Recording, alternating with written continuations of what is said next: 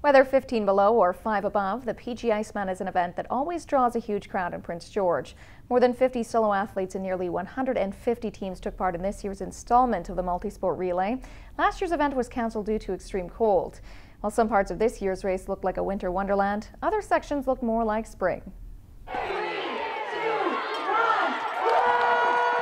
They're the sights of another January race in Prince George. Snow-covered cross-country trails and hundreds of competitors beginning a long trek. But unlike past years, these skiers are taking off in 5 degrees Celsius. Well, it makes the snow a little more granular and icy and stuff like that. But they've done a good job at grooming it for this morning, so it should be good for the start of the race. So I'm looking forward to it. Tim Antle and his competitors made it through 8 kilometers of trails at the Otway Nordic Ski Center. While some excelled, others floundered. A quick transition between teammates. Or are you just gonna leave it there for now? More juniors and it's time for the run. Well, now that there's no skating, it's going to be 15K and then hopping into a pool, so it's going to be kind of exhausting.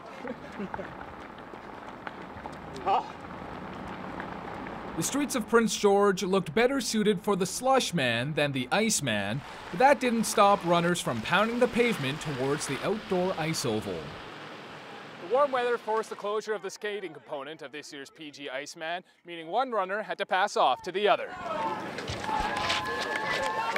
Last year, with the event having to be canceled because it was too cold, this is a long time coming for us. So yeah, it's great to see everyone out here. The weather's beautiful, a little warm with this having to cancel the skate, but otherwise it's great for spectators and participants.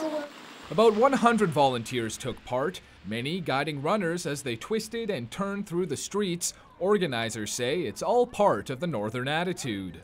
It's a celebration of Prince George. It's a real focus on the events that we like to participate in the winter, and the skiing and the outdoor skating and the running, and it really brings together the community.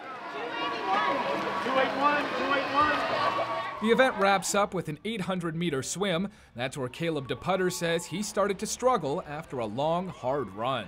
It's good to have a buddy running beside you. Just give her a little fist pound, a little high five. Keep it energetic. I often pray too. Just come on, give me some strength here. Solo or team, frigid or mild, many competitors made it to the finish fueled by determination and the spirit of the sport. Ryan Kessler, CKPG News.